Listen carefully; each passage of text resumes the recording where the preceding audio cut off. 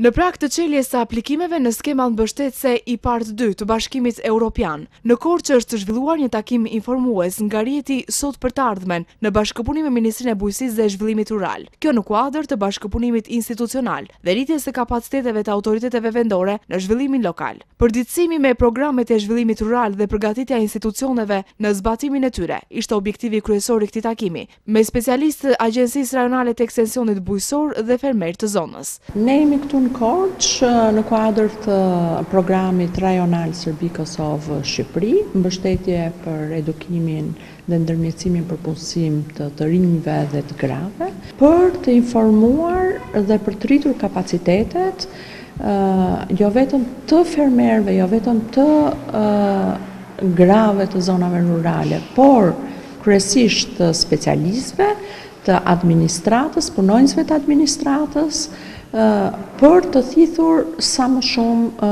projektet e Bashkimit Evropian. Një ndër to është projekti i IPARD-it. Unë i bëj thirrje të gjithë fermerëve dhe jo vetëm fermerëve, po të gjithë atyre të cilët sipërmarrësve të cilët kanë ide dhe kanë dëshirë për të punuar apo për të punuar në bujqësinë, blegtorisi dhe për drejt agroturizmit, sepse Shqipëria është një minjere artë në fushën e turizmit dhe agroturizmit. Programi rajonal SET është një program i cili mundson nëpërmjet masave të parashikuara dhe procedurave ndihmë ndaj operatorëve rural, agrobizneseve dhe fermerëve të vegjël. Programi u vjen në ndihmë sidomos grave dhe të rinjve që punojnë në këtë fushë.